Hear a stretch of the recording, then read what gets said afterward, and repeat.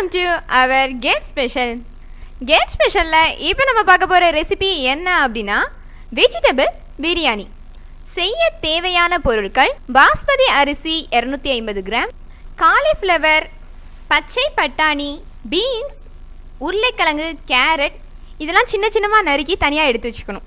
பெரிய வெங்காயம் 1, இஞ்சி பூண்டு விழுது 1 டீஸ்பூன், பட்டை கிராம்பு, ஏலக்காய் தேவையான அளவு, garam masala powder 1 table spoon, புதினா இலை சிறிதளவு, பச்சை மிளகாய் 2, மஞ்சள் தூள் 1/4 டீஸ்பூன், எண்ணெய் தேவையான அளவு, நெய் 2 டேபிள் ஸ்பூன், உப்பு தேவையான அளவு, தேங்காய் பால் 1 கப்.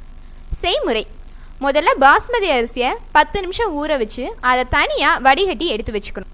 ஒரு குக்கரை அடுப்பில் வச்சு அதில் எண்ணெய் ஊற்றி கூடவே நெய்யையும் சேர்த்து அது நல்லா ஹீட் பண்ணணும். அதில் ஏலக்காய், பட்டை, கிராம்பு சேர்த்து அது கூடவே பெரிய வெங்காயத்தையும் சேர்த்து அந்த வெங்காயம் பொன்னிறமாக வர வர அதை நல்லா வதக்கணும்.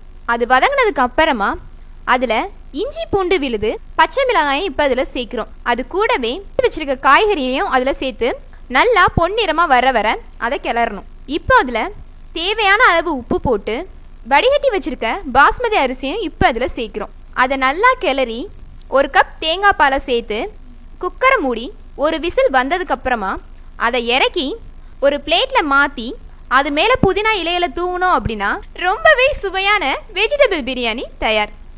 இது மாதிரி சுவையான ரெசிபிகளை நீங்கள் தெரிஞ்சுக்கணும் அப்படின்னா எப்பொழுதும் இணைப்பில் இருங்கள் உங்களது கெட் ஸ்பெஷலுடன்.